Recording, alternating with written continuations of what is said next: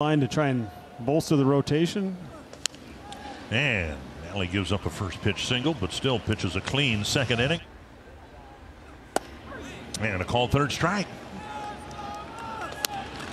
Another strikeout, this time with his, well, 94 has been eclipsed now with a 95 mile per hour fastball. 3 straight strikeouts for Tyler Mahle. 3-2, first base open.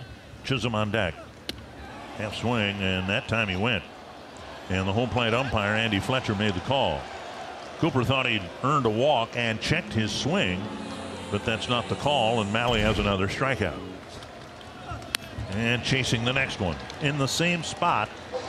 Another strikeout. The last 5 outs have come on whiffs. Strike 3 called. And wearing out the outside corner.